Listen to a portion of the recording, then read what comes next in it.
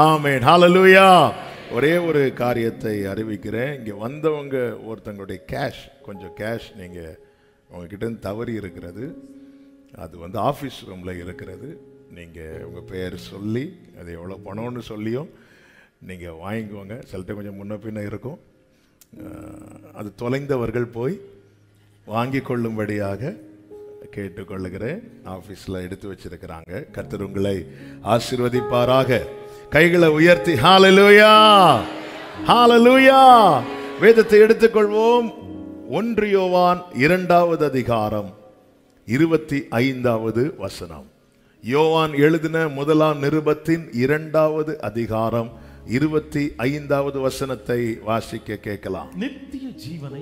நித்திய ஜீவனை அளிப்பேன் என்பது அவர் நமக்கு செய்த வாக்கு தத்தம். கைகளை உயர்த்தி ஹல்லேலூயா. கர்த்தர் நமக்கு தந்த இந்த ஆமென் நித்திய வாக்கு தத்தத்துக்காக எல்லாரும் கைகளை உயர்த்தி ஸ்தோத்திரம் என்று சொல்லுங்க பார்க்கலாம். ஸ்தோத்திரம். கர்த்தர் நல்லவர். கடந்த வாரத்திலே இந்த வார்த்தையை நாம் தியானிக்க ஆண்டவர் கிருபை செய்தார். அதன் தொடர்ச்சியை தான் இந்த நாளிலும் நாம் கேட்க போகிறோம். இது ரொம்ப முக்கியமானது. இதுதான் நிலையானது. மீதி எல்லா வாக்குத்தத்தங்களும் பூமியோடு முடிந்து விடுகிறது. உன்னை வாளாக்காமல் தலையாக்குவார். நீ இப்பொழுது இருக்கிறதை பார்க்கிலும் 1000 மடங்கு உன் உன் மாபிசைகிற தொட்டியும் எல்லாம் என்ன ஆயிருக்கும்? ஆசீர்வாதமா இருக்கும். அங்க போய் நம்ம மாவு பிசைய மாட்டோம். அதெல்லாம் இங்க உள்ளது. நீ வருகையிலும் ஆசீர்வதிக்கப்பட்டிருப்பாய், போகையிலும் ஆசீர்வதிக்கப்பட்டிருப்பாய். மற்ற எல்லாமே இங்கே இங்கே நிறைவேறக்கூடியதா இருக்கிறது. அது கண்டிப்பா இந்த பூமியில ஜீவனம் பண்ண ஒரு தேவ பிள்ளைக்கு வாக்குத்தத்தம் தேவை. அந்த வாக்குத்தத்தம் நிறைவேற வேண்டியது அவசியமா இருக்கிறது. எனவே தான் கர்த்தர் இத்தனை ஆமென் 8000க்கும் அதிகமான வாக்குத்தத்தங்களை இந்த வேதம் முழுவதும் எழுதி ஆமென் நம் கையில் இந்த பைபிளை கிடைக்க பண்ணி ஒரு வார்த்தையை நம்முடைய கண்களுக்கு முன்பாய் காண்பித்து நம்மை பலப்படுத்தி, என்ன காண்பித்து பலப்படுத்தி, வாக்குத்தத்தங்கள் உங்களுக்கும் உங்கள் பிள்ளைகளுக்கும் கர்த்தரால் தூரத்திலிருந்து வரவழைக்கப்பட்ட யாவருக்கும் ஆமென் நானும் நீங்களும் அவரால் வரவழைக்கப்பட்டவர்கள்.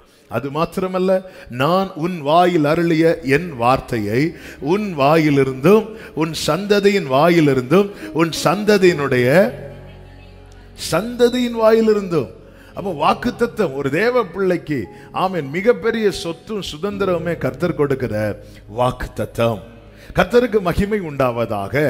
ஆமென். அதே நேரத்தில் எதை மறந்துடக்கூடாதுன்னா அந்த நித்தியத்தை மறந்துடவே கூடாது.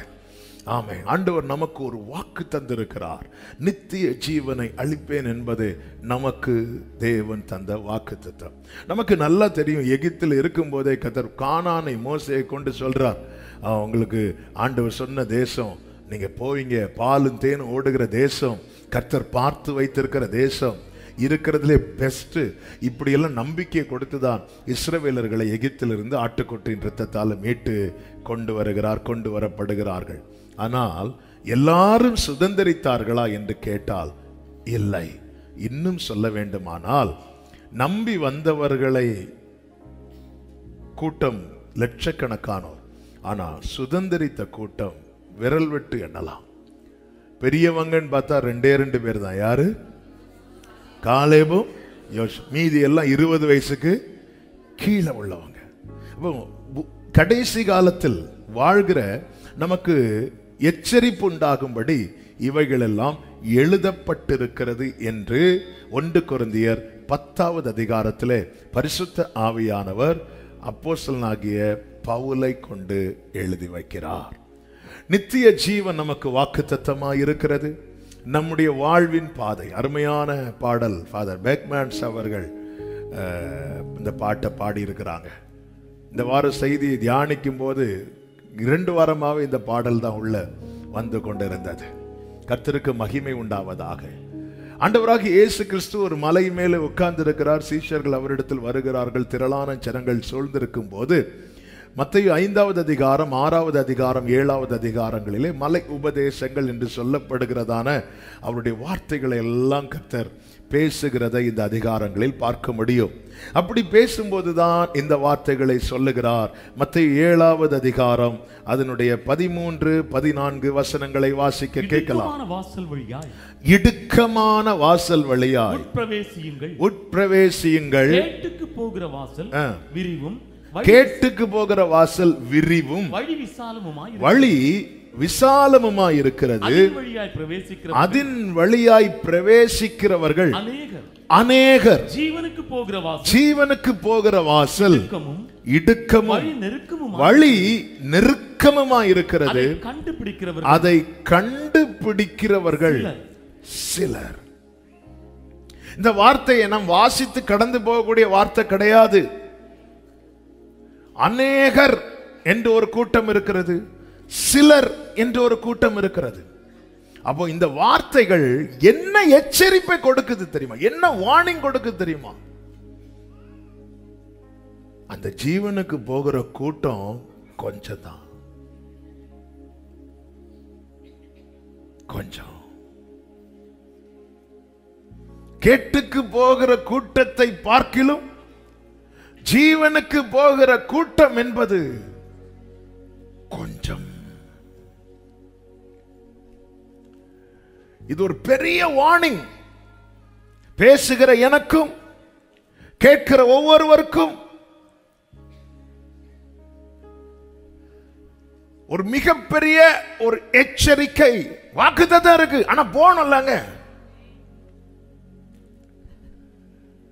இடுக்கமான வாசல் வழியாய் உட்பிரவேசியுங்கள்.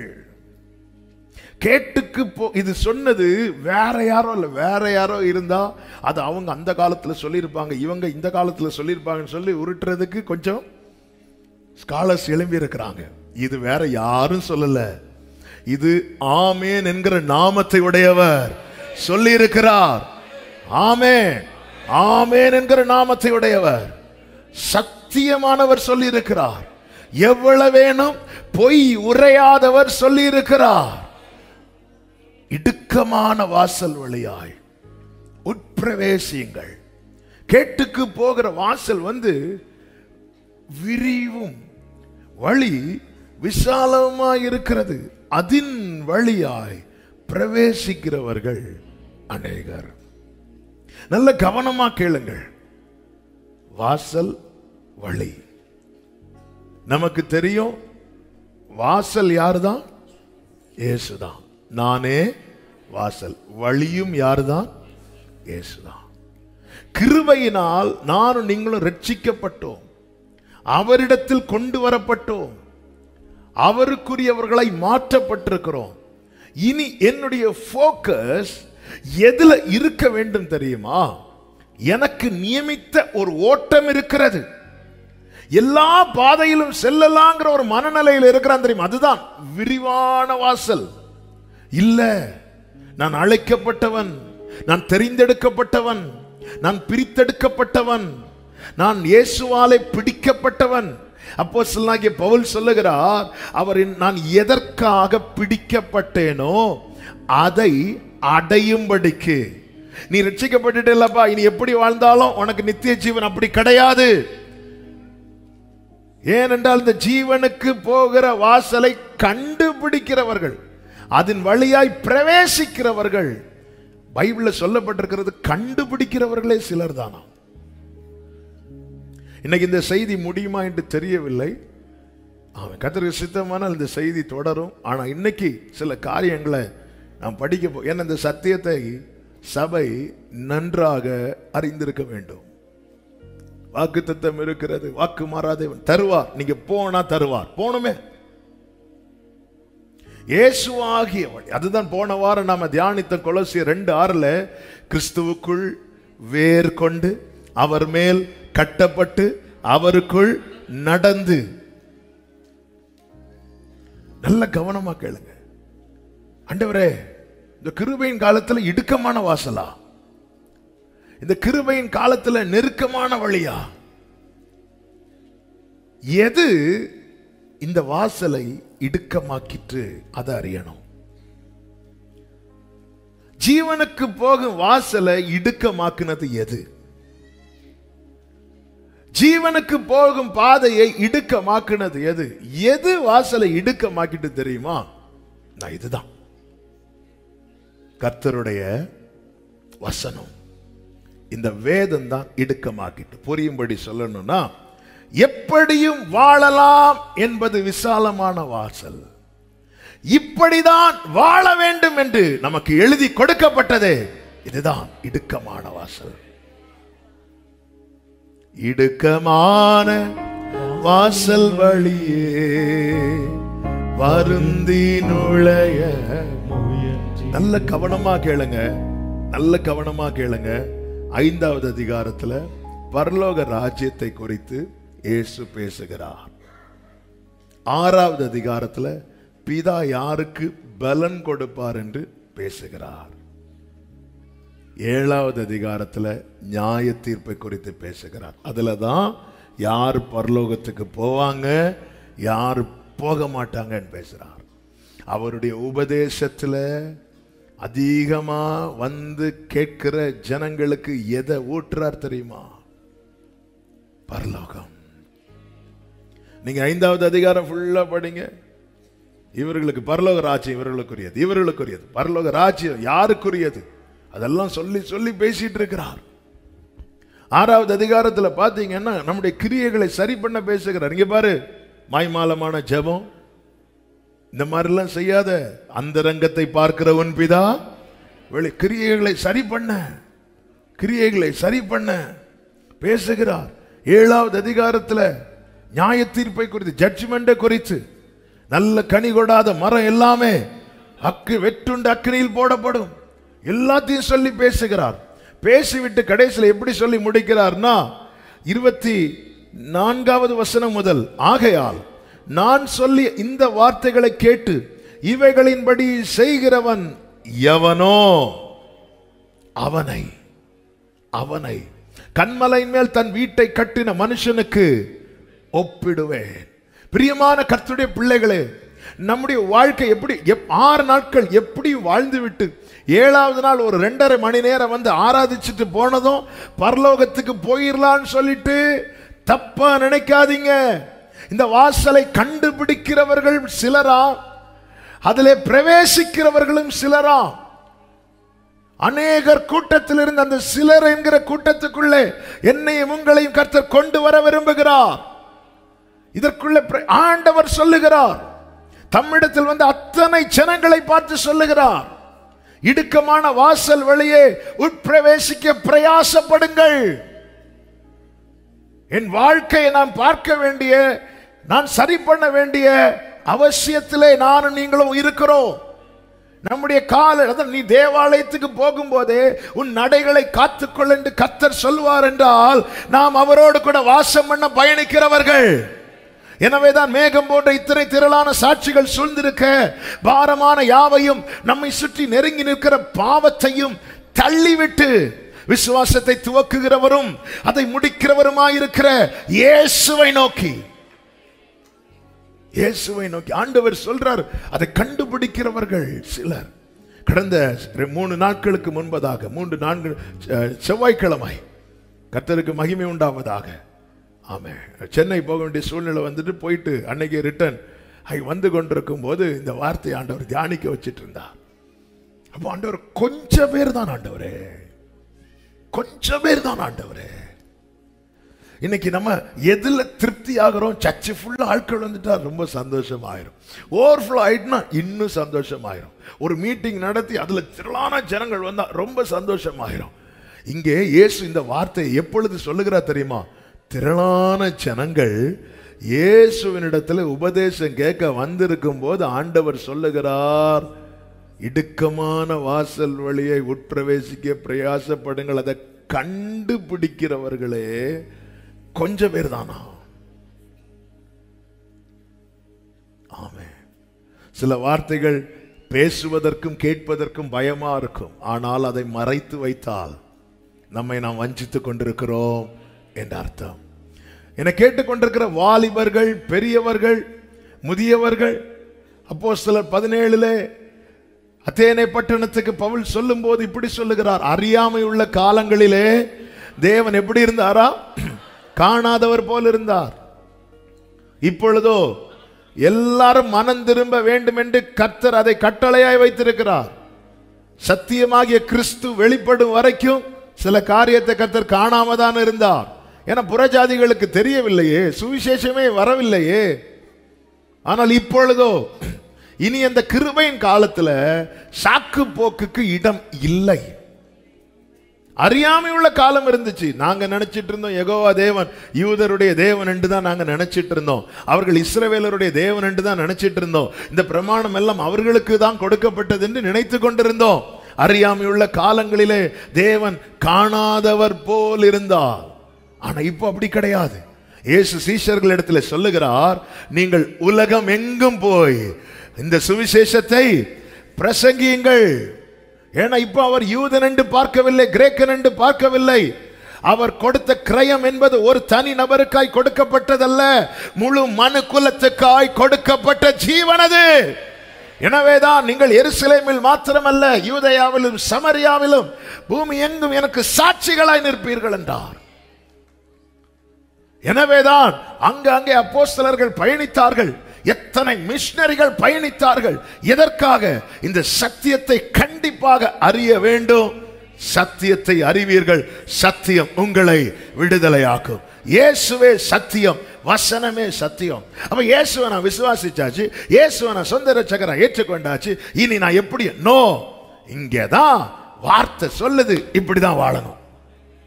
எப்படி? அதாவது கால் போன போக்கிலும் மனம் போன போக்கிலும் நடந்து கொண்டிருக்கிறவனை பிடிச்சு இதுதான் பாதை, இதுல தான் நீ போனா அவனுக்கு அது இடுக்கமான வாசல். நேத்துவர் அப்படி இல்லையே, நேத்துவர் அப்படி இல்லையே.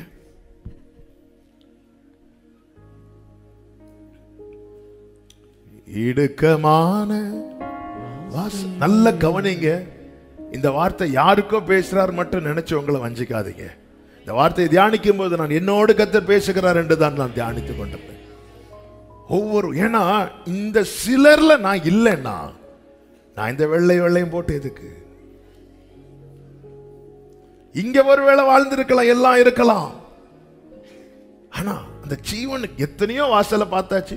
ஆசீர்வாத வாசலை பார்த்தாச்சு, அந்த வாசலை பார்த்தாச்சு, இந்த வாசலை பார்த்தாச்சு. ஆனா ஜீவனுக்கு போகிற வாசலை நான் பார்க்காம அதுக்குள்ளே என்னால் அதனை கண்டே பிடிக்கலன்னா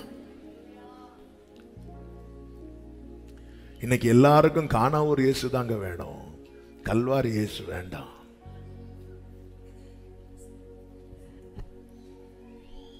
காணாவூர் இயேசுவை சும்மா ஒரு பக்கத்துல அவர் தான், வேற யாரும் கிடையாது, அவர் தான். ஆனா எல்லாருக்கும் யார் வேணும்? காணாவூர் இயேசு வேணும், ஆனா கல்வாரி இயேசு வேண்டாம். அங்கதாங்க எனக்கான வாசலை ஓபன் ஆச்சுது. அங்கதான் எனக்கான வாசல். அதை கண்டுபிடிக்கிறவர்கள் சிலர். அற்புதங்கள் நடக்கும் போது ஆயிரக்கணக்கான ஜனங்கள் சூழ்ந்திருந்தார்கள். ஆனால் அந்த மாம்சமாகிய திரை கிழிக்கப்பட்ட போது ஒரு யோவான் வந்து நிற்கிறான், ஒரு மகதலேனா மரியாள் வந்து நிற்கிறாள். கண்டுபிடிக்கிறவர்கள் சிலர். ஹல்லேலூயா. அதனாலதான் வேதத்தின் மகத்துவங்களை நான் எழுதி கொடுத்தேன். இதை எப்படி நினைக்கிறாங்களா? அந்நிய காரியங்களாய். ஆமே, நல்ல கவனமா கேளுங்க. நாம எப்படிப்பட்டவர்களாய் இருந்தோம் என்று வேதம் அழகாய் சொல்லுகிறது.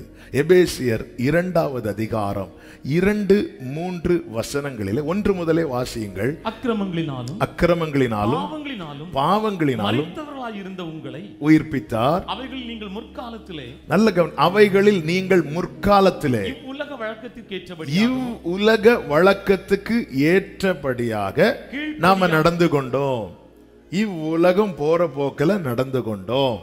3வது வசனத்திலே சொல்லப்பட்டிருக்கிறது, அவர்களுக்குள்ளே நாம் எல்லாரும் முற்காலத்திலே நமது மாம்ச இச்சையின்படியே நடந்து நமது மாம்சமும் மனசும் விரும்பினவைகளை செய்து சுபாவத்தினால, கேரக்டர்னால, நம்முடைய சுபாவத்தினாலே மற்றவர்களைப் போல கோபாக்கினையின் பிள்ளைகளாயிருந்தோம். கோபாக்கினையின் பிள்ளை. ஆண்டவருடைய கோபாக்கினை என்பது எப்படிப்பட்டதா இருக்கும் என்பதனுடைய சாம்பிள் தான் சாம்பிள் தான் சோதோம். ஏன் சாம்பிள் சொல்றேன்னா, ஆண்டவருடைய கிரியைகளை கண்டு மனம் திரும்பாத கூட்டத்தை பார்த்து கர்த்தர் என்ன சொல்லுவார்னா, சோதோம் மக்களுக்கு நேரிட்டுச்சுதே அதை விட பயங்கரமா இருக்கும். அதை விட கர்த்தருடைய கிரியைகளை கண்டும் மனம் திரும்பாம இருக்கிறவர்களை பார்த்து கர்த்தர் என்ன சொல்லுவார்னா, உனக்கு அந்த நாட்கள் நியாய தீர்ப்பு நாள்ல உனக்கு நேரிடுவது காட்டிலும் சோதோமுக்கு நேரிட்டது ரொம்ப லெகுவா இருக்கும். சோதம் பட்டணம் சொல்லுவாங்களா, எப்பா பரவாயில்லப்பா.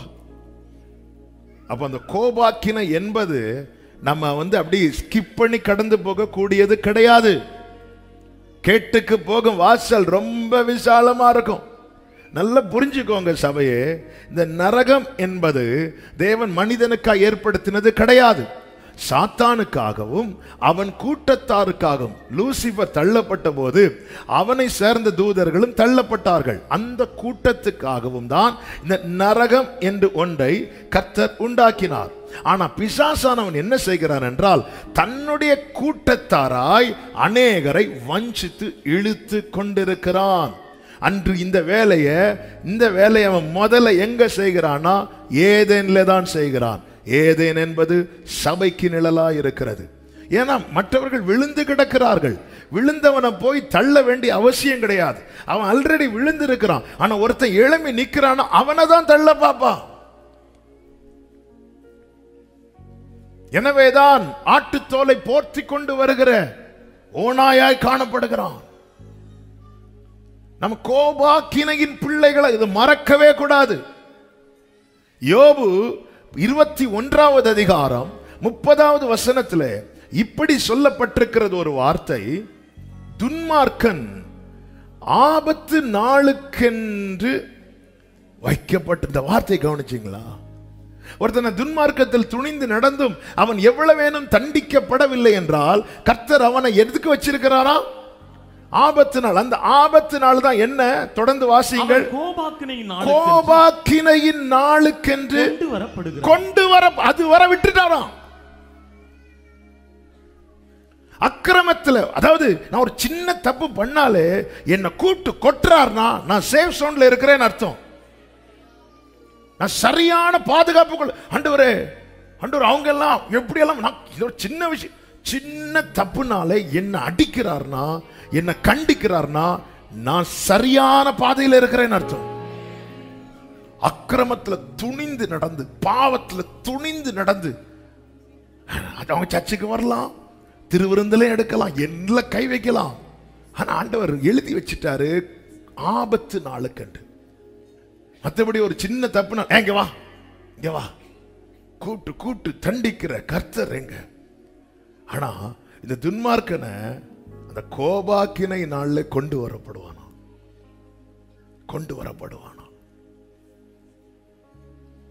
ஒரு பெரிய தேவ மனிதர் கேரளாவில் அப்பா செய்தியில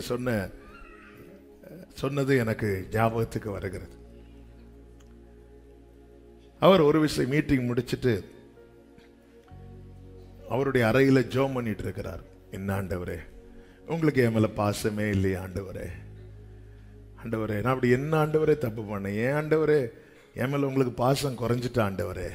என்னை கைவிட்டுட்டீரா ஆண்டவரே அப்படின்னு ஜெபம் பண்ணிட்டு இருக்கும்போது அவருடைய அசிஸ்டன்ட் பாஸ்டர் ஒருத்தர் வெளியே நின்று, ஜன்னல் ஓப்பனாக இருக்கு, அப்போ கேட்டுட்டு இருக்காரு, இவர் ஏன் இப்படி ஜெபம் பண்ணிட்டு இருக்கிறாரு? வயசானதில் ஏதாவது மாறிட்டா அப்படி சொல்லி ஜெபம் முடிஞ்சோன்னா போய் உட்கார்ந்தார். பாஸ்டர் உங்ககிட்ட ஒன்று கேட்கணும், கேளுங்க. பாஸ்டர் நம்ம ஒரு காலத்தில் ஊழியத்தில் அவ்வளோ கஷ்டப்பட்டோம்.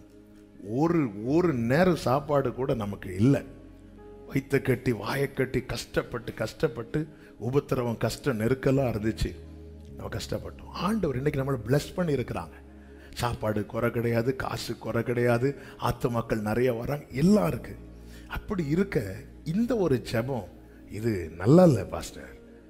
நான் வெளியேந்து கேட்டேன், எனக்கே பிடிக்கல. நீங்க எப்படி எதை வச்சு பாஸ்டர் இதை சொல்றீங்கன்னு சொல்லும்போது அவர் சொல்றாரு, ஒரு பிரச்சனை இல்லையா, அதான் கொஞ்சம்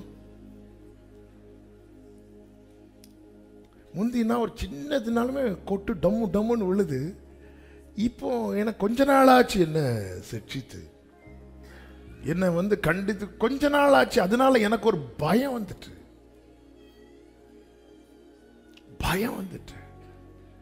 தாவீது அண்டு சவுலுடைய வஸ்திரத்தை லைட்டா தொட்ட போது நெஞ்சு பொக்கு பொக்கு பொக்குன்னு அடிச்சது. ஆனா இன்னைக்கு பட்சேவாள் இடத்தில் பாவம் செஞ்சதுக்கு அப்புறம், உரியா குற்றமில்லாத ரத்தத்தை சிந்தினதுக்கு அப்புறம் ஒண்ணும் இல்ல. அதனாலதான் பயந்துட்டான். பயந்து போய் என்ன சிங்காசனத்திலிருந்து விலக்கிறாதீங்க ஜெபம்ல, உம்முடைய சமூகத்தை விட்டு, என்ன சமூகத்தை விட்டு தள்ளுனா என்ன ஆகும்? கண்டுக்க மாட்டார். என்னைக்கு கொண்டு வருவார் தெரியுமா? கோபாக்கினை நாளில். அந்த நாள் அவர் எதுல இருப்பார் தெரியுமா? வெள்ளை சிங்காசனத்துல. அன்னைக்கு அவர் முகத்துல கிருபையை பார்க்க முடியாது, அன்னைக்கு அவர் முகத்துல இரக்கத்தை பார்க்க முடியாது, அன்னைக்கு அவருடைய முகத்துல தயவை பார்க்க முடியாது.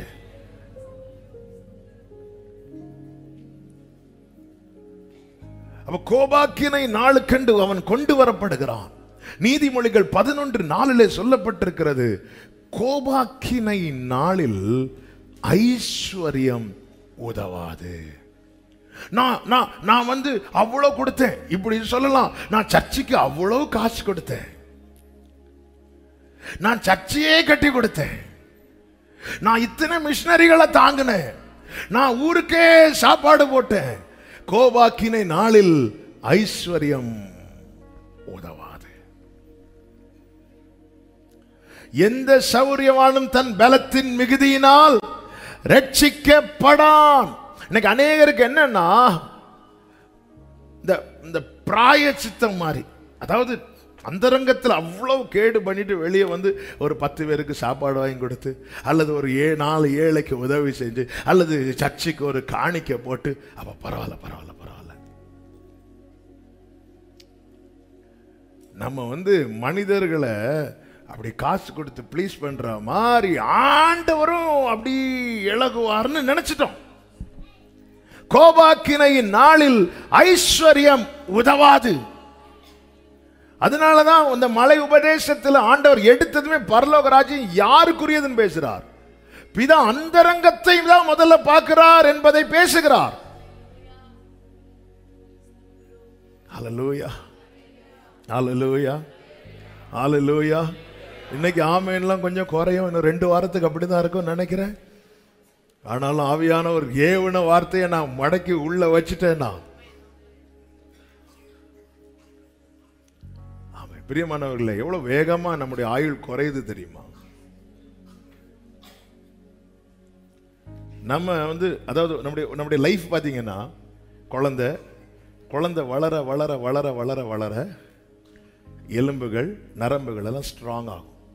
ஒரு லெவலுக்கு மேல வளரும் போது வயசாகும். அதுக்கப்புறம் வளர வளர, அதாவது வயசாக வயசாக வயசாக தளர ஆரம்பிச்சிருவாங்க. இதுதான் லைஃப், இவ்வளவுதான் லைஃப். ஆக்சுவலாக வயசானவங்களும் பார்த்தா அப்படி குழந்தையே தான் மாறி போறாங்க. பிறக்கிற குழந்தைக்கும் பல்லு கிடையாது,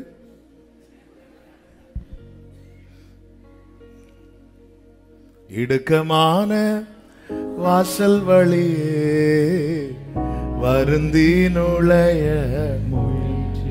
கோபாக்கினை நாளில் ஐஸ்வர்யம் உதவாது. அதாவது சொல்லவே முடியும், நான் அது செஞ்சேன் இதை செஞ்சேன் அப்படி சொல்லி கோபாக்கினை நாள்ல நல்ல கவனிங்க. இன்னைக்கு எதுக்கு தேவன் தம்முடைய சமூகத்துல கொண்டு வந்து அவன் உபதேசத்தினால சுத்திகரிக்கிறார் தெரியுமா? அந்த கோபாக்கினை நாளுக்கு நானும் நீங்களும் தப்பி போகும்படியாக, தப்பி போகும்படியாக. நீதிமொழிகள் 11:4 சொல்லப்பட்டிருக்கிறது, கோபாக்கினை நாளில் ஐஸ்வர்யம் உதவாது. அதை தொட்டு இன்னொரு வார்த்தை சொல்லப்பட்டிருக்கிறது, நீதியோ. கைகளை உயர்த்தி ஆமென் சொல்லுங்க பார்க்கலாம். பிரியமான கர்த்தருடைய பிள்ளைகளே, 1 கொரிந்தியர் 1:31 இப்படி சொல்லப்பட்டிருக்கிறது, அவரே நமக்கு நீதியானார். துன்மார்க்கன் ஆபத்து நாளுக்கென்று வைக்கப்பட்டிருக்கிறான், கோபாக்கின நாளுக்கென்று கொண்டு வரப்படுகிறான். நாம எப்படி இருந்த முற்காலத்திலே மாம்சமும் மனசும் விரும்புகிறதை செய்த கோபாக்கினின் பிள்ளைகளா இருந்தோம். ஆனால் ஆண்டவராகிய இயேசு கிறிஸ்து அந்த கோபாக்கினை நின்று என்னையும் உங்களையும் தப்புவிக்கும்படியாய் மீட்கும்படியாக அவர் என்ன செய்தார் என்றால், தம்மை தாமே வெறுமையாக்கி நம்முடைய பாவங்களை, நம்முடைய அக்கிரமங்களை, நம்முடைய மீறுதல்களை, இன்னும் சொல்ல வேண்டுமானால் நம்மேல் விழ வேண்டிய அத்தனை தண்டனையையும் அவர் ஏற்றுக்கொண்டு சிலுவையிலே பலியானதுனால என் மேல் இருந்த கோபாக்கினை என்னை விட்டு அற்று போனது. அவருடைய இரட்சிப்பின் வஸ்திரம், நீதியின் சால்வை எனக்கு உடுத்துவிக்கப்பட்டது. இதைதான் எபேசியர் 2வது அதிகாரம் 4 முதல் 7 வரை உள்ள வசனங்களை நீங்கள் படிக்கும் போது, தேவனோ இரக்கத்தில் ஐஸ்வர்யமுள்ளவராய் நம்மில் அன்பு கூர்ந்த தம்முடைய மிகுந்த அன்பினாலே. இந்த வார்த்தையை நல்லா கவனிக்கணும். நம்மில் அன்பு கூர்ந்த தம்முடைய மிகுந்த அன்பினாலே. யோவான் நிருபத்தில் என்ன எழுதப்பட்டிருக்கிறது? தேவன் யாரா இருக்கிறாரா? அன்பாகவே இருக்கிறார். அவருடைய அன்பு எப்படிப்பட்ட அன்பு? மிகுந்த அன்பு. அப்போ தேவனுடைய இரக்கத்தின் ஐஸ்வர்யம் என்ன அப்படின்னா, அவருடைய அன்பை என்கிட்ட எப்படி காட்டினார்னா, கொஞ்சம் கொஞ்சமா காட்டல, மொத்தமா காட்டினார். அதனாலதான் ஆண்டவர் அவருடைய மொத்தமான இயேசு அனுப்பிட்டார். ஹல்லேலூயா. இயேசு அனுப்பிட்டார். எனக்காக அனுப்பப்பட்டது கேப்ரியல் அல்ல, மீகாவேல் அல்ல, மற்ற யாரும் கிடையாது. அவருடைய மொத்தம், பிதாவின் மொத்தமே இயேசுதான். பிதாவின் மொத்தம் அவருடைய மிகுந்த அன்பை காண்பிக்கும்படியாய் அனுப்பினார். 5வது வசனத்திலே சொல்லப்பட்டிருக்கிறது, அக்கிரமங்களில் மரித்தவர்களாய் இருந்த நம்மை கிறிஸ்து உடனே கூட உயிர்ப்பித்தார். கிருபையினால் ரட்சிக்கப்பட்டீர்கள். 6வது வசனம், கிறிஸ்து இயேசுவுக்குள் அவர் நம்மிடத்தில் வைத்த தயவினாலே தம்முடைய கிருபையின் மகாமேன்மையான ஐஸ்வர்யத்தை விளங்க செய்வதற்காக நம்மை அவரோட கூட எழுப்பி உன்னதங்களிலே அவரோட கூட உட்காரவும் செய்தார். கிருபையினாலே ரட்சிக்கப்பட்டீர்கள். இது உங்களால் உண்டானது அல்ல, இது தேவனுடைய. கிறிஸ்துவுடனே கூட, கிறிஸ்து இயேசுவுக்குள். ஏன் இப்படி சொல்லப்பட்டிருக்கிறது தெரியுமா? நீதியோ நம்மை மரணத்துக்கு தப்புவிக்கும். இயேசு இல்லாம நான் அவ்வளோ செஞ்சேன், இவ்வளோ செஞ்சேன், அப்படி சோம் பண்ணேன், இப்படி சோம் பண்ணேன், என்னுடைய சுய நீதியை நான் கொண்டு பரலோகத்துக்கு போக முடியாது. ஆனால் இயேசுவாகிய வாசல் வழியாக நான் உட்பிரவேசிக்கும் போது, ஆமென், அங்கே எனக்கான ஜீவன் இருக்கிறது. ஆமென், சொல்லுங்க பார்க்கலாம். எதற்காக இப்படி அவருடைய ஐக்கியம், அவருடைய அன்பு, அவருடைய தயவு, அவருடைய இரக்கம், இதெல்லாம் ஏன் நம்மேல் பாராட்டினார் என்றால், இனி நான் சொல்லுகிற வார்த்தையை கவனிங்கள். 1 தெசலோனிக்கேயர் 5வது அதிகாரம் 9வது வசனம். தேவன் நம்மை கோபாக்கினைக்கென்று நியமிக்காமல் நம்முடைய கர்த்தராகிய இயேசு கிறிஸ்து மூலமாய் எல்லாரும் கைகளை உயர்த்தி சத்தமா ஆமென் சொல்லுங்க பார்க்கலாம். அப்ப ரட்சிக்கப்பட்ட ஒவ்வொருவருக்கும் இந்த கால வேளையில சொல்லப்படுகிற நற்செய்தி என்ன தெரியுமா? தேவன் நம்மை கோபாக்கினைக்கென்று நியமிக்காமல் இயேசு கிறிஸ்து மூலமாய் ரட்சிப்படைவதற்கென்று. இந்த சுவிசேஷத்தை கேட்ட எல்லாரும் ரட்சிக்கப்பட்டாங்களா? இல்ல. என்ன கிருபையாய் சந்தித்து ரட்சிக்க காரணம் என்ன தெரியுமா? அந்த கோபாக்கினை நாள்ல நான் தப்பு வைக்கப்படணும், நான் காக்கப்படணும். எனவேதான் தம்மிடத்தில் வந்த ஜனங்களை பார்த்து ஆண்டவர் சொன்னார், இங்க பாருப்பா, இனி உன் போக்கஸ் எதுல இருக்கணும் தெரியுமா? எபிரேயர் 12:1, விசுவாசத்தை துவக்கினவரும் அதை முடிக்கிறவருமா இருக்கிற இயேசுவை நோக்கி. இதுதான் அவருடைய சுவிசேஷமா இருந்தது. நீ எப்படியோ வாழ்ந்த, கால் போன போக்கில், மனம் போன போக்கில் நடந்தாய். உன்னுடைய செயலின்படி நீ யார் உன் மேல கோபாக்கினை வர வேண்டியது. ஆனால் என்னுடைய அன்பி நிமித்தமா, என்னுடைய இரக்கத்தின் நிமித்தமா, என்னுடைய தயவு நிமித்தமா நான் உன்னை மீட்டு கொண்டிருக்கிறேன். இனி நீ என்ன செய்யணும் தெரியுமா? பாரமான யாவையும் சுற்றி நெருங்கி நிற்கிற பாவத்தையும் தள்ளிவிட்டு, எல்லாரும் சொல்லுங்க, தள்ளிவிட்டு விசுவாசத்தை துவக்குகிறவரும் அதை முடிக்கிறவருமாய் இருக்கிற இயேசுவை நோக்கி. அறியாமையுள்ள காலத்திலே கர்த்தர் காணாதவர் போல இருந்தார். இனி உள்ள நாம் எடுத்து வைக்கிற ஒவ்வொரு காரியமும் கர்த்தருக்கு கணக்கு கொடுக்க வேண்டும்.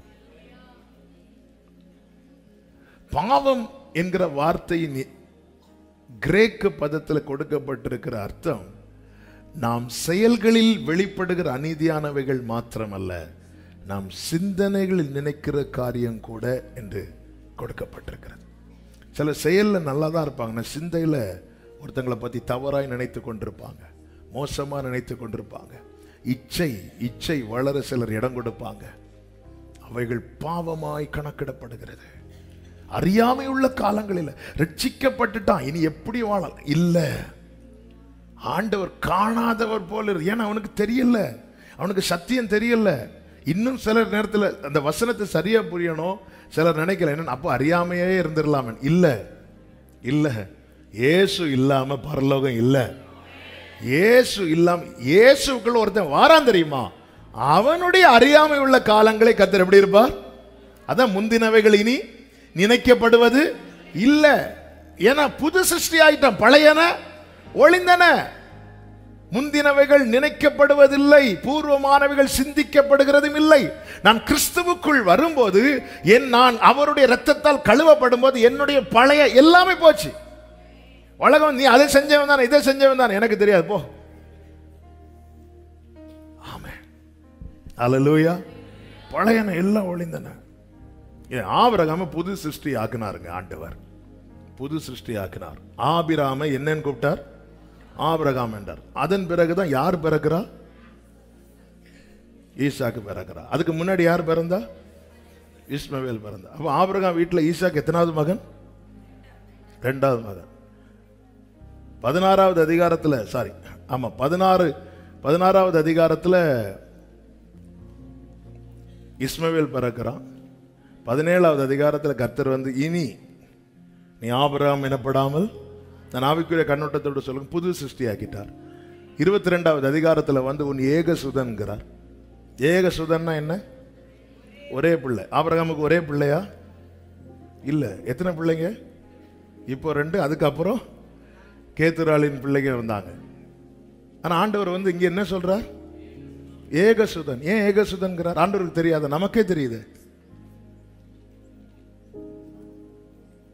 பழையன ஒளிந்தன. ஒருவன் சிருஷ்டிக்கப்படும் போது, ஒருவன் சுத்திகரிக்கப்படும் போது அவனுடைய பழைய காரியங்களை கர்த்தர் துடைத்து விடுகிறார். இதுதான் அவருடைய இரத்தத்தின் வல்லமை. இதுதான் 2 பேதுரு 1 சொல்லப்பட்டிருக்கிறது. நாம் முன் செய்த பாவங்கள் அற கழுவப்பட்டிருக்கிறோம். ஆனா இதை எப்படி திரிச்சிட்டாங்கன்னா, நீ முன்னாடி செஞ்சது இனி செய்ய போகிறது. கேட்டுக்கு போகும் வாசல் ரொம்ப விசாலமா இருக்கும். நீ எப்படி வாழ்ந்தாலும் பரலோகம்னு சொல்லி சரியான வாசலை காண்பிக்காமல் கேட்டுக்கு போகிற விசாலமான வாசலை காண்பிக்கிற ஏஜென்ட்ஸ் நிறைய பேரை சாத்தம் எழுப்பி இருக்கிறான், அநேகரை எழுப்பி இருக்கிறான். கேட்டுக்கு போகும் வாசல், அதுக்குள்ளே பிரவேசிக்கிறவர்கள் அநேகர். ஆனால் இடுக்கமான வாசல் அது சிலர் தான். சிலர்.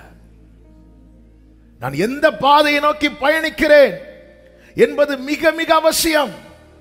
இப்பொழுது தேவன் என்னை அதற்கு நேராய் நடத்ததான். அவருடைய மிகுந்த அன்பு, அவருடைய மிகுந்த இரக்கம், அவருடைய மிகுந்த தயவு, அதாவது அவருடைய மொத்தத்தையும் என் மேல உங்க மேல கர்த்தர் பொழிந்திருக்க காரணம் என்ன தெரியுமா? நீ அந்த கோபாக்கின லிஸ்ட்ல போயிடக்கூடாது. ரோமருக்கு எழுதின நிருபம் 2வது அதிகாரம் அதனுடைய 4வது வசனத்திலே 4-5 வசனங்களிலே இப்படி சொல்லப்பட்டிருக்கிறது.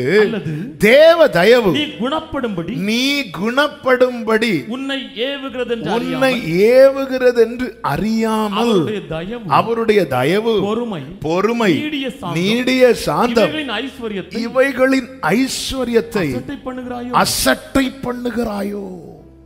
இப்படி சொல்லிட்டு அடுத்த வசனம் என்ன சொல்லப்பட்டிருக்கிறது? உன் மன கடினத்திற்கும் குணப்படாத இருதயத்திற்கும் ஏற்றபடி தேவனுடைய நீதியுள்ள தீர்ப்பு வெளிப்படும் கோபாக்கினை நாளிலே உனக்காக கோபாக்கினையை குவித்துக் கொள்ளுகிறாயே. ஆறாவது வசனம், தேவன் அவனுடைய கிரியைகளுக்கு தக்கதாய் அவனுக்கு. நல்ல கவனமா கேளுங்க. இவ்வளவு தயவையும் தேவன் பாராட்டுறது எதுக்கு தெரியுமா? நான் திருந்தணும், நான் குணப்படணும். இல்ல நான் ரட்சிக்கப்பட்டாலும் நான் பழையபடிதான் வாழ்வேன், பழைய வாழ்க்கை தான் வாழ்வேன் என்று சொல்லும் போது நான் என்ன செய்கிறேன்? இப்பொழுது ஆமென், நானே எனக்கு கோபாக்கினையை குவித்துக் கொள்ளுகிறேன் என்று 5வது வசனத்தில் சொல்லப்பட்டிருக்கிறது. தேவனுடைய கிருபை, பிரியமானவர்களே, தேவ தயவு, பொறுமை, நீடிய சாந்தம், இவைகளின் ஐஸ்வர்யத்தை அசட்டை பண்ணுகிறவங்க யார் தெரியுமா? இருதய கடினப்படி என் இஷ்டப்படி தான் வாழ்வேன்னு நினைக்கிறாங்க தெரியுமா? அப்படிப்பட்டவர்கள் கோபாக்கினை அவங்களே குவிக்கிறாங்களா? இயேசு கிறிஸ்து 12 சீஷர்களை பிதா குமாரன் கிட்ட கொடுத்தார். 17வது அதிகாரத்தில் யோவான்ல இயேசு பிதாவை நோக்கி ஜெபம் பண்ணும் போது, நீர் என்கிட்ட தந்த எல்லாரையும் நான் காத்து வந்தேன், கேட்டின் மகன் கெட்டு போயிட்டான், அவன் என்னால கெடல, அவனே கெட்டு போயிட்டான். இதுதான் பிதா கிட்ட ஆண்டவர் சொல்றார். ஏன்னா பிதா யார்கிட்ட ஒப்பு கொடுக்கிறார்? இயேசுவின் இடத்துல, குமாரன் இடத்துல ஒப்பு கொடுக்கிறார். குமாரனாகிய கிறிஸ்து சொல்லுகிறார், நீங்க என்கிட்ட ஒப்பு கொடுத்தீங்க, நான் உங்களுடைய நாமத்தினாலே காத்து வந்தேன்.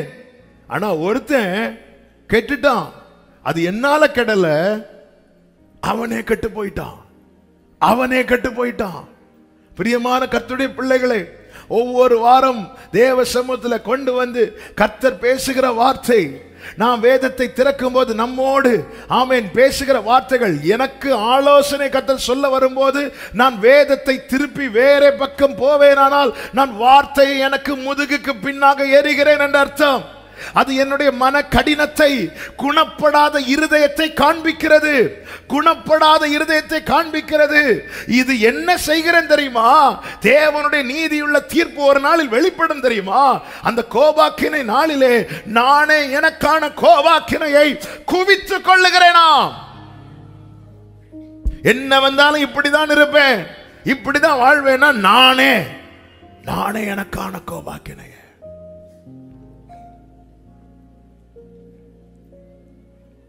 தேவ தயவு எல்லாம் சொல்லிட்டு தான் அவனுடைய கிரியைகளுக்கு தக்கதாய் அவனுக்கு தேவன் பலனளிப்பார். எல்லாவற்றை பார்க்கலும் இருதயமே திருக்குள்ளதும் மகா கேடுள்ளதுமாயிருக்கிறது.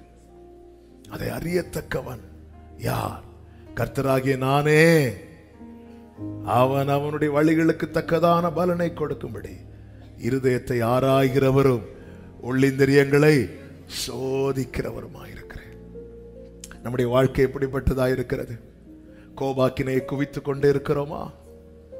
தேவனுடைய நீதியான தீர்ப்பு வெளிப்படும் நாள் என்று சொல்லப்பட்டிருக்கிறது. ஆண்டவர் தீர்ப்பு எப்படி கொடுப்பாரா?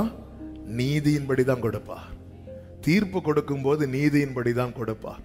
எனவேதான் தகப்பன் வீட்டுக்கு, கானான் வீட்டுக்கு போறேன்னு சொல்லிட்டு யாக்கோபு புறப்படும் போது யாபோக்காற்றின் கரையில் அவன் ஒரு புடி பிடிச்சார். அது அவனுக்கு வலிச்சது. அந்த புடி எதுக்கு தெரியுமா? 20 வருஷத்துக்கு முன்னாடி தகப்பனையும் அண்ணனையும் ஏமாற்றினதுக்கான பிடி. அது அவனை திருத்துவதற்கான பிடி. அந்த பிடி ஏன் 20 வருஷம் லாபான் வீட்டில் இருந்த போது பிடிக்கல? அப்பொழுது அவனுக்கு கானானை குறித்த எண்ணம் கிடையாது, அவன் தகப்பன் வீட்டை குறித்த எண்ணம் கிடையாது. எப்பொழுது கானானை நோக்கி பயணித்தானோ அப்பொழுது கர்த்தர் அவனை பிடிக்கிறார். நித்தியத்தை நோக்கி பயணிக்கிறவர்களை கர்த்தர் பிடிக்கட்டும். ஆண்டவரே, அதுதான் ஆமென் எரேமியா சொல்றார், ஆண்டவரே நீர் என்னை தண்டியும்ங்கிறார். என்னை தண்டியும், நான் அவமாய் போவதற்கு அல்ல, ஆமென் மட்டாய் தண்டியும். நான் அடிக்கடி செய்தியில சொல்லுகிற வார்த்தை, கிருபாசனத்தில் யாரையா அடிச்சாருன்னா அவங்க பாக்கியவான்கள். ஆனா நியாயாசனத்திலிருந்து தீர்ப்பு கொடுத்துட்டார்னா அவன் அவனுடைய கிரியைகளுக்கு தக்கதை. வேகமா ஓடிட்டு இருக்கு சகோதரி, வேகமாய் ஓடிக்கொண்டிருக்கிறது சகோதரா.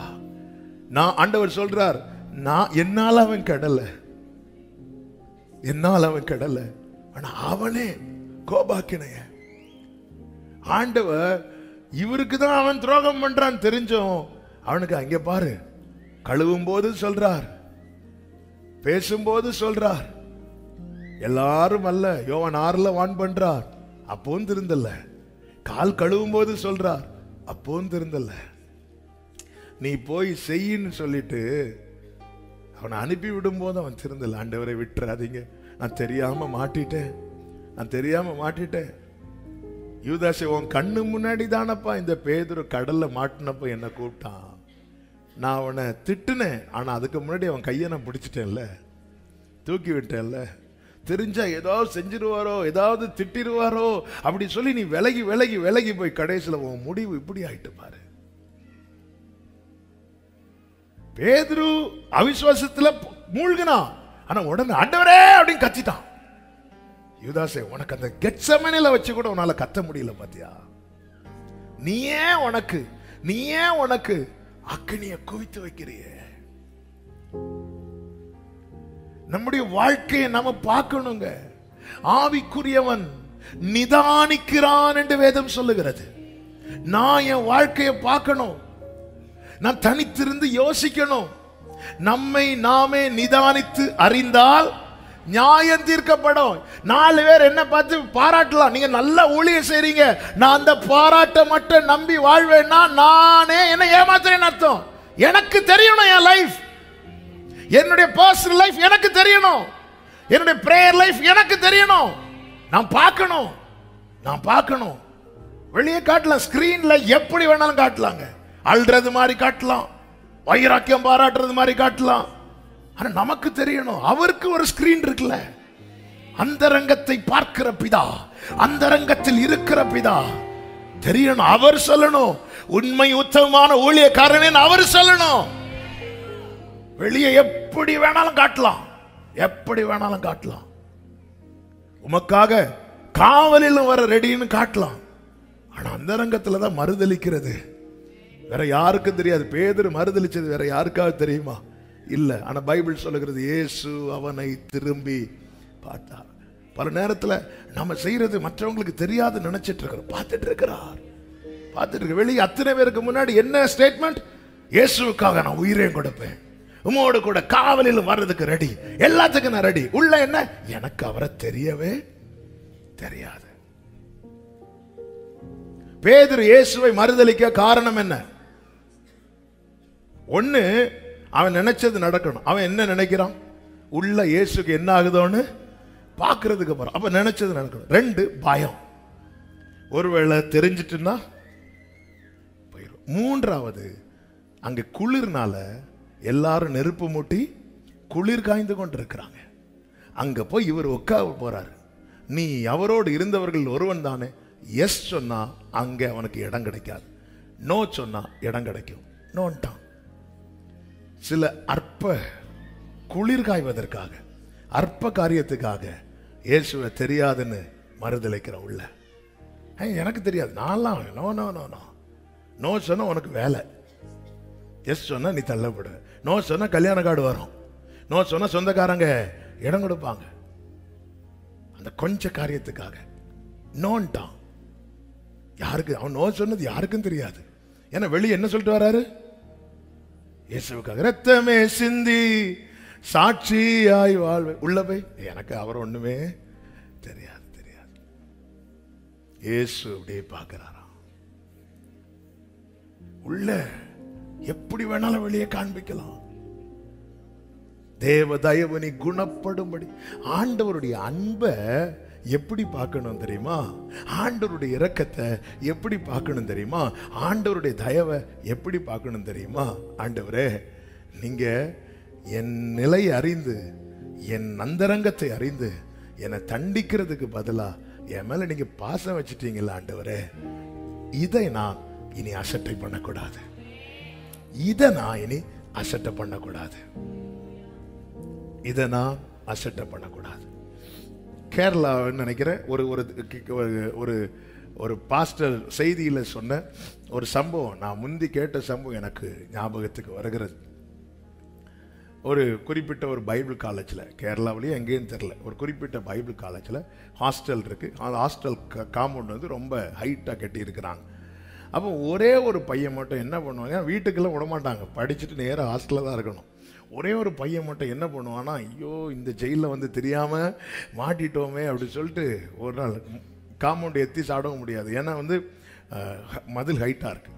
அவன் பார்க்குறான் ஒரு ஸ்டூல் கிடக்குது, ஒரு ஸ்டூல் எடுத்து வச்சுட்டான். நைட் ஆகும்போது என்ன பண்ணுவான் அப்படின்னா, அப்படி மெதுவாக அங்கே 7-8 மணிக்குள்ளே எல்லாரும் உள்ளே போயிடணும். போயிட்டு ப்ரேயர்லாம் முடிச்சுட்டு தூங்கிட்டு அடுத்த நாள் கால் எழும்பி சோமன்ட்டு அப்புறம் கிளாஸுக்கு போகணும். அவன் என்ன பண்ணான் அப்படின்னா, ஸ்டூலை எல்லாரும் அப்படி உள்ளே போனதும் நேராக ஒரு 7-7:30 மாதிரி அப்படி மெதுவாக ஸ்டூல் எடுத்துகிட்டு இந்த காம்பவுண்டு பக்கத்தில் போட்டுட்டு அதில் ஏறி அதுலேருந்து ஜம்ப் பண்ணி மதில் ஏறி குதிச்சுட்டு போயிட்டு இப்படி வருவான். இப்படி கொஞ்ச நாளாக போயிட்டே இருக்குது.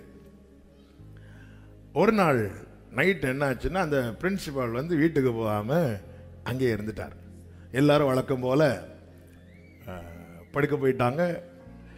இவர் வழக்கம் போல் ஸ்டூலை தூக்கிட்டு சைடில் போய் போட்டுட்டு அந்த ஸ்டூலில் ஏறி அப்படி மதில் ஏறி அந்த சைடு குதிச்சுட்டு போயிருக்கார். இவர் இப்படி சுற்றி ரவுண்ட் அடிச்சு இப்படி பார்த்துட்டு வரும்போது அதில் ஒரு ஸ்டூல் கிடக்கிறத பார்க்குறாரு. ஸ்டூல் கிடக்கிறத பார்த்துட்டு இது யார் இங்கே தூக்கி போட்டா அப்படி யோசிச்சுட்டு இருக்கும்போது அங்கே வெளியே இருந்து சியோனுக்கு செல்வம் பாட்டு பாடிட்டு யார் வரா, ஆள் வந்துட்டு இருக்கிறார். அவருக்கு பிடி கிடச்சிட்டு, ஓகே இந்த ஸ்டூல் போட்டு தான் ஏறுறான் அப்படின்னு அவன் மதில் ஏறுறான். மதில் ஏறும்போது இவர் ஸ்டூலை என்ன பண்ணுறாரு, மாற்றி வைக்கிறார். நாம இருந்தால் என்ன நினைப்போம், நீ வா இறங்க. ஸ்டூலை மாற்றி வச்சுட்டு அவன் இறங்குறான். கரெக்டாக ஸ்டூல் இருக்கிற இடத்துல கால் கரெக்டாக படுது. ஆனால் அவன் வச்சு பார்க்கும்போது இது ஸ்டூல் இல்லைன்னு தெரிஞ்சிச்சு. அப்படி பார்க்குறான். அந்த பிரின்சிபல் என்ன பண்ணார்னா, ஸ்டூலை மாற்றி வச்சுட்டு அவர் அந்த இடத்துல அப்படி குனிஞ்சு அப்படி நின்னார். இப்போ அவன் கால் எடுத்து எங்கே வைக்கிறான்னா, அவருக்கு முதுகில் வைக்கிறான்.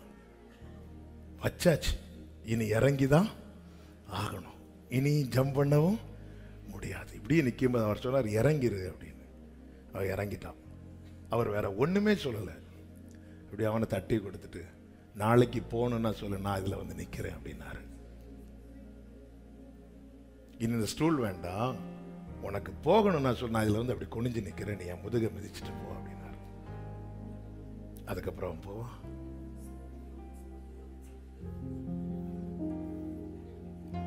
ஆண்டவர் சொன்னார், நானே வாசல்.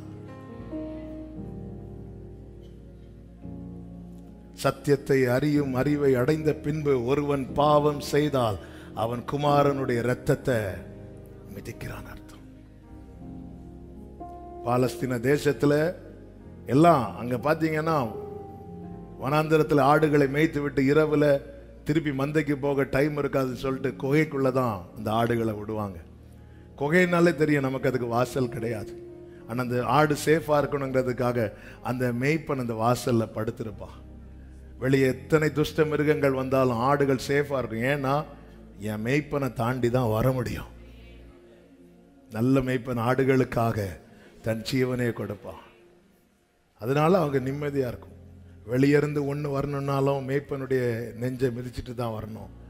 அதே போலதான் உள்ள இருந்து ஒன்று போகணுன்னாலும் மேய்ப்பனுடைய உள்ள இருக்கிற ஆடுக்கு வெளியே போகணுன்னு ஆசை.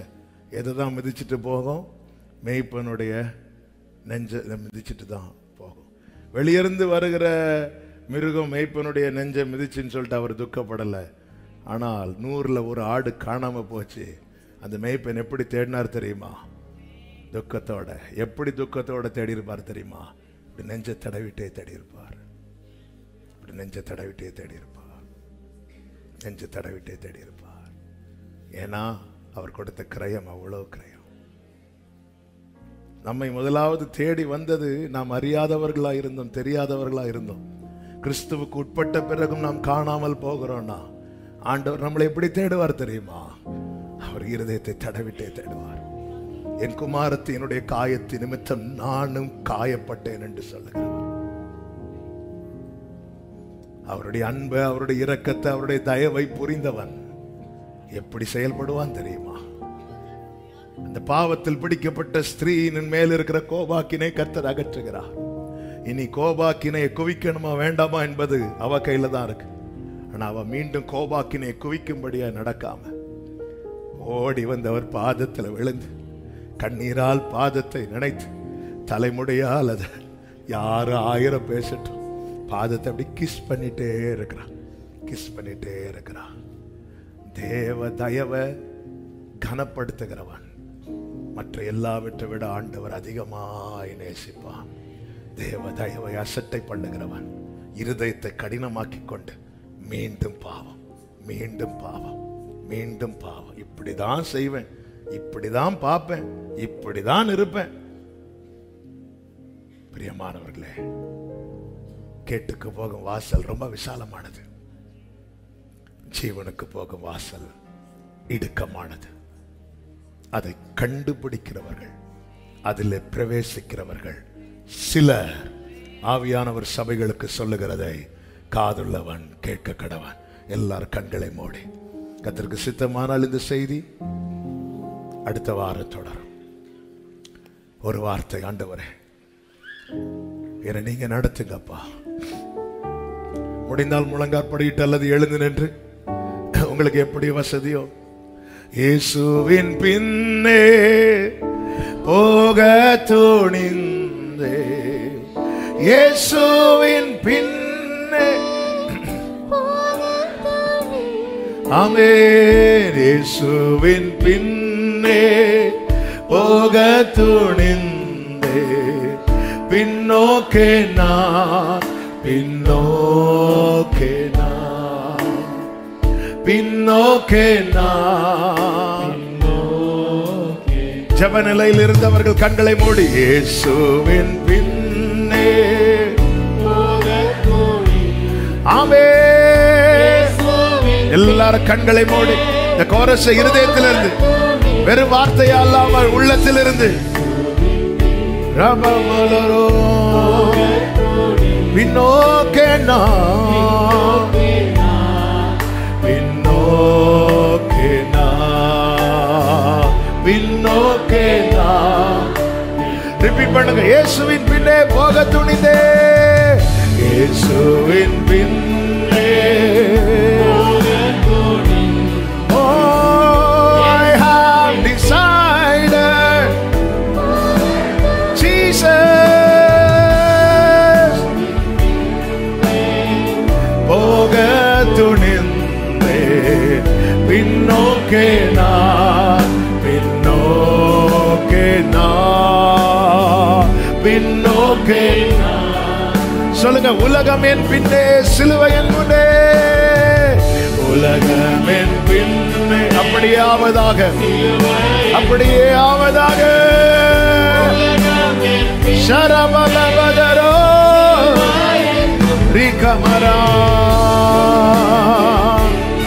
ரலபதடரே, பின்னோக்கே நான், பின்னோக்கே நான்.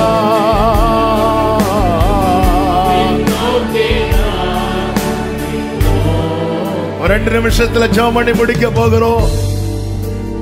ஆண்டவரே, அந்த இடுக்கமான வாசல் வழியாய் பிரவேசிக்க என்னை திருத்தி நடத்துங்கப்பான்னு சொல்லி விரும்புறவங்க மாத்திரம் உங்க வலது கரத்தை உயர்த்தி இடது கரத்தை இருதயத்தில் வைத்து வலப்புறம் இடப்புறம் சாயும் போது எனக்கு சத்தம் கேட்கணும்.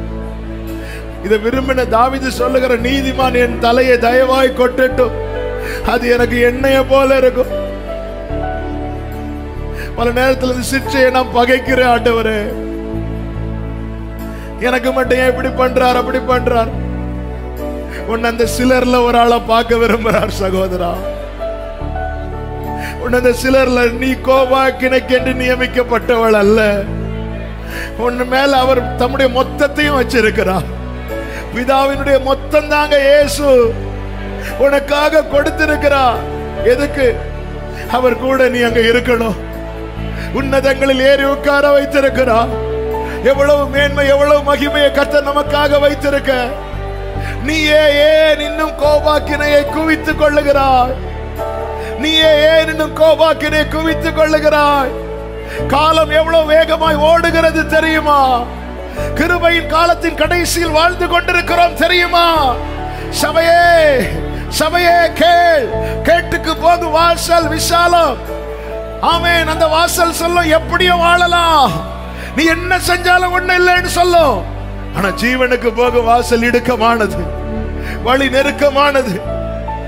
அது சொல்லும் இப்படிதான் வாழணும், இப்படிதான் செய்யணும். ஆண்டவரே, என்னை ஒரு விசை கூட கழுவுங்க, என் சிந்தைகளை தூய்மையாக்குங்க, என் பார்வையை தூய்மையாக்குங்க, என் பேச்சை தூய்மையாக்குங்க, என் செயல்களை தூய்மையாக்குங்க, என் நடக்கையை தூய்மையாக்குங்க. விட்டு கொடுத்து ஜெபிக்கிறவர்களுக்காக நான் ஆண்டவரை ஸ்தோத்தரிக்கிறேன். இந்த இடுக்கமான வாசலுக்குள்ளே பிரவேசிக்கிற கூட்டமாய் இங்க வருகிற அத்தனை பேரும் இருப்பார்களாக, இதை கேட்கிற அத்தனை பேரும் இருப்பார்களாக. ஒருவர் கூட கேட்டுக்கு போகிற வாசல்ல பிரயாணிக்காதபடிக்கு வேலை அடைத்து ஷாபாரா லாபாதாரா ஜீசஸ் ரிமாமரோ லேகமரோ ஷாபாலமரே ரிபாலமரோ சந்தனலரே. இப்பொழுது அறிக்கை செய்யுங்க. இயேசுவின் பின்னே, இயேசுவின் பின்னே அவர் நமக்கான அடிச்சுவடை வைத்திருக்கிறார். அதுதான் வேதமாய் எழுதி கொடுக்கப்பட்டிருக்கிறது. நாம் பின்பற்ற வேண்டிய கிறிஸ்துவின் அடிச்சுவடுதான் இந்த பரிசுத்த வேதாகமம். ஆமென். பின்னோக்கே பின்னோக்கே ராமாம்ரே பின்னோக்கே நான் சோகரலமாம்ரே. சொல்லுங்க, இயேசுவின் பின்னே போக துணிந்தே, இயேசுவின் பின்னே. I have decided to follow my Jesus. Oh, Ralamadurare, glory, பின்னோக்கே நான், பின்னோக்கே நான்.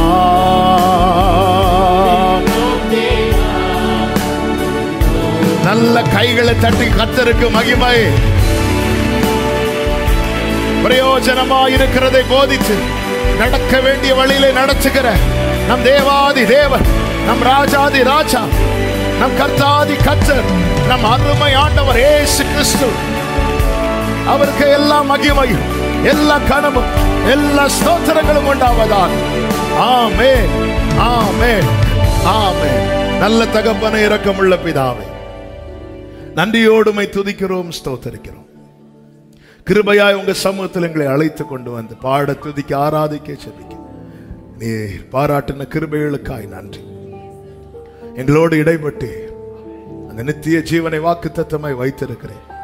பிரவேசிக்கும் வாசலை இந்த நாளிலே காண்பித்துக் கொடுத்தீர்.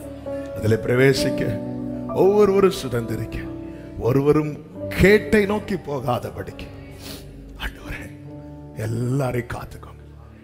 சிறு பிள்ளைங்க, வாலிபர்கள், பெரியவர்கள், முதியவர்கள் என அத்தனை பேரையும் உம்முடைய இரத்தத்துக்குள்ளே வைத்து ஆண்டவரே இந்த வேதத்தின்படி நடக்கிற உத்தம மார்க்கத்தாராய் நிலைநிறுத்தி உடைய நாமத்துக்கு மகிமை வரப்படும்.